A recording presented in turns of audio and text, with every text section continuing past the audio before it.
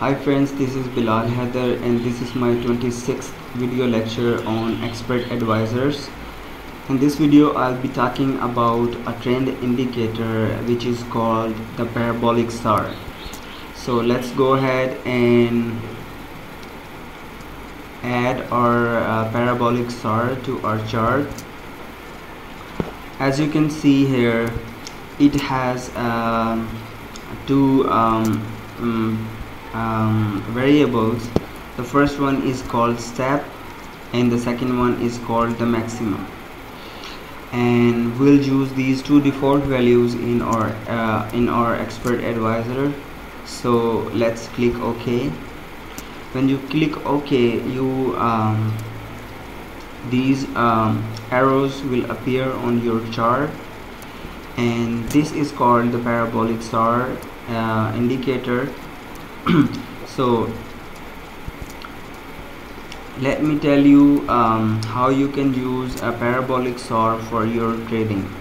Okay, so the strategy to use Parabolic SAR in your trading is that whenever you see a Parabolic SAR dot appeared above the candlestick, you enter a sell trade, and when the Parabolic SAR appeared below the candlestick, you close that very sell trade and you open a buy trade.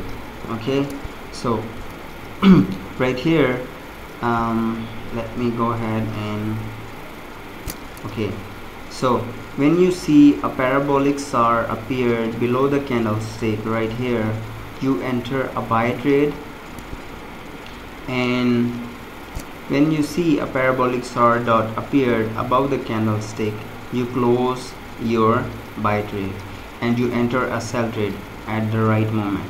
Okay, so this is the technique, this is the strategy which is used to trade when using Parabolic SAR. So now we are going to create an expert advisor which will do that automatically for us. Okay, let's go ahead and write our expert advisor. So I have created a new expert advisor and I have called it PSAR. Okay, and I have written three variables above here. The two variables, as I have told you before, these two variables are the arguments of the Parabolic SAR. Okay, they are having a decimal point in between them, so these are the decimal point values, so the data type will be double. And the third variable I have written here is the time frame.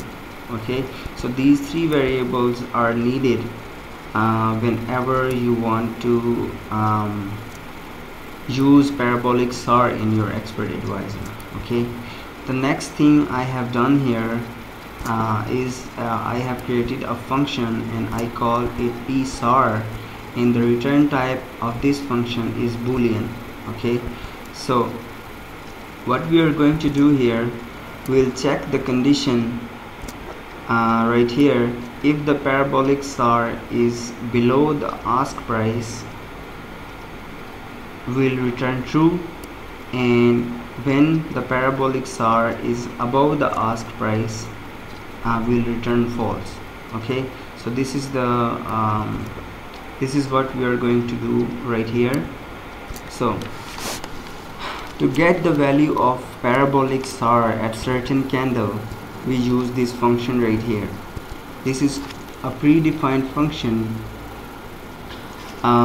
which takes 1, 2, 3, 4, 5 arguments. The first argument it takes is the symbol with which the expert is attached. Right here it is $. So the null means whichever the chart you have attached your expert advisor, that particular the particular symbol will be passed as an argument to this function. Okay, the next argument it takes is the time frame. We have defined our time frame, and we have set it equal to 0. 0 means that whatever the time frame of the chart will be passed to this function when it will attach to that chart. Okay, the next argument it takes is the step. So the step, we have created the variable here, and here we are passing that variable, and the maximum and the last variable, the last argument it takes is the index number of the candle at which you want to know the price, the value of the parabolic SAR. So in this particular video we'll be using only the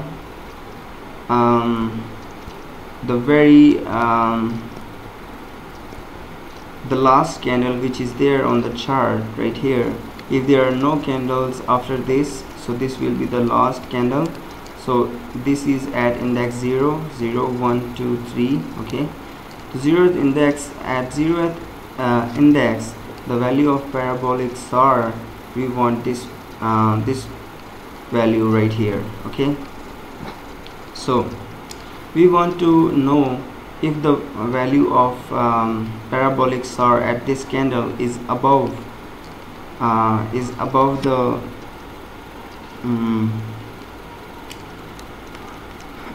the ask price. We want to enter a sell trade. Okay, and if this value, if the candle's value, if the parabolic SAR's value at this particular candle is below the asked value, we want to enter a long trade. Okay, so this is what we are going to do here.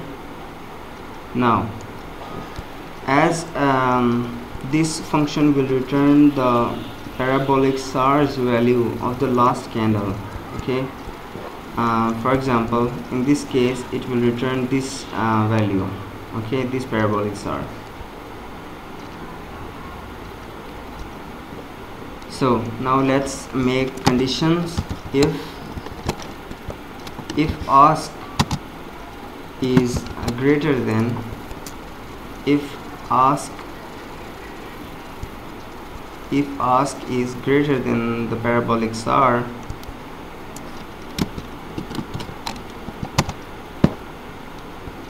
return true. Okay, and else if ask is less than SAR, return false. Else return empty value. Okay, now whenever we'll call this function from our start function, it will continue executing this particular function whenever a new tick will arrive, and it will check these conditions, and based on these conditions we can place our trades. Okay, so if this particular function when called returns true, we'll place a buy order, and if this particular function returns false upon calling, we'll place a sell order and close any buy orders. So this is what we are going to do in our start function. So let's make a variable of boolean type, and let's call it check, and check equals p SAR. Okay, so this is the function. We'll call this function from our start function, and it will jump to that particular function, and it will start executing the code written below here. First it will get the value of parabolic SAR at the current candle, and that value will be stored in this variable which is of type double, and it's called SAR. And then we will test the ask value at that particular time with this parabolic SAR's value. If the ask value is greater than SAR, will return true, and that return value will be stored in this variable check. And if the asked value is less than SAR, will return false, and that value will be stored in this variable, which is called check. So these two conditions cannot be true at the same time, so either it will be true or it will be false at a particular instance of time. Okay, so now the easy job here, let's test our value which is there in the check variable. If check is true, we want to open buy, and before opening buy we wanted to close any sell orders. Okay, else if check equals false, what we want to do here, we want to close all the buy trades and we want to open sell. Okay, so when this expert advisor will be attached to the chart, what it will be doing, it will start executing this function whenever a new tick arrives. So if a new tick arrives right here, it will test the it will call that particular function right here, and it will jump in that function. It will get the value of parabolic SAR right here, and it will store that value inside this variable. Then it will test the ask price of that moment and the value of SAR. In this case, the ask value is less than the parabolic SAR, so ask value is less than the parabolic SAR. It will come here and it will return false. Okay, so when it will return false to our star function, that false will be stored in this check variable. Okay, it will test the condition check equals true. No, it will not execute this piece of code. It will come to this this piece of code right here, and it will check equals false. Yes, that's true. So it will close any buy orders if there are any buy orders, and then it will place a sell order. Okay, so this is all for the tutorial. I know this is very basic. There are certain things which needs to be improved. So you try this with your MT4, and you start fixing the bugs and fixing the problems which are there in this expert advisor, and we'll see you in next video.